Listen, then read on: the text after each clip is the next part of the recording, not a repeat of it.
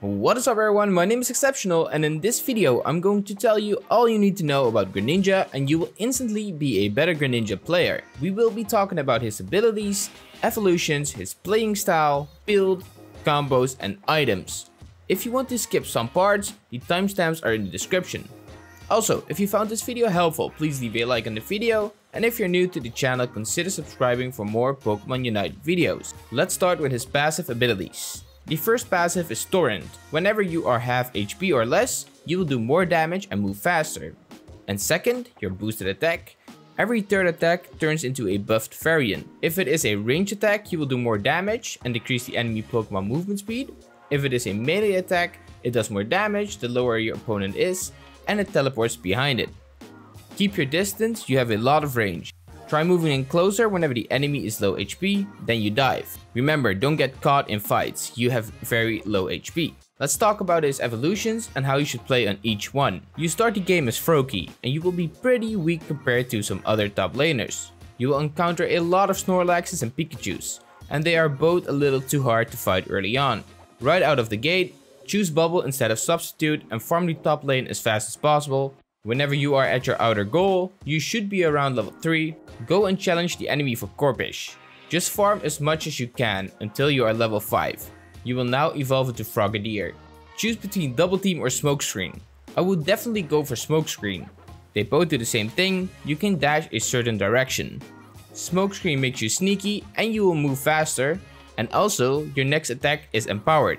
Also, the smoke makes other Pokemon move slower. Double Team is very obvious and a lot of experienced players will see who the real Frogadier is. Keep playing safe until you are level 7, that is the most important thing. You will now evolve into Greninja and you will be able to choose the best ability, Surf. Surf does a lot of good things for Greninja, so getting to level 7 should be your only priority. Surf is a dash attack that deals damage, restores some HP, does more damage the lower the enemy is, and best of all, if it is the final hit, the cooldown resets completely. With Surf, Greninja is very dangerous and he can snowball very fast. With Smokescreen, he can escape a lot of fights, or you can use it as an extra chasing move. At this point, you can start to assert yourself. Greninja scales very well, so the higher level you are, the more damage and impact you will have. Let's go into his build. The best battle item in my opinion is just a potion. He doesn't need speed, the eject button, or attack boost. He needs extra HP. Staying alive and having some extra HP every 30 seconds helps Greninja a lot, especially in the early game where he is very weak. The 3 holdable items are Muscle Band for more attack and attack speed. Greninja does a lot of damage after level 7, and the extra attack speed and attack damage work very well. After that, the Float Stone. This will give him more movement speed when out of combat and extra attack. Greninja is already very fast, but with Float Stone, he can be everywhere on the map super fast. This way you can assert yourself and dominate the whole map. And last but not least, the Scope Lens. Again, a damage based item. This is more for critical hit chance and damage. The amount of damage Greninja does with these items combined is insane. If you play kinda safe until level 7, you will do a lot of damage and you will be a problem for the enemy team. Let's talk about some combinations with Greninja. All his combos are based on his 3-hit boost attack. So hitting the first two from range, Surf to the enemy and hitting the boost melee is a lot of damage. Combine that with the Smokescreen roll after and you'll have another boosted basic attack.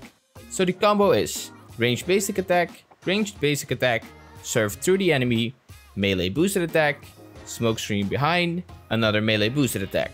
This is as much damage you could possibly do. The other combo is kinda simple and not really a combo. It is the Surf timing. Remember, the cooldown resets after a kill with the Surf ability. Time it so you know your Surf kills and use Surf again to the next enemy. 2 Surf hits are very strong and they both heal you for a bit as well. Let's talk about his insane Unite move, Water Burst Shuriken.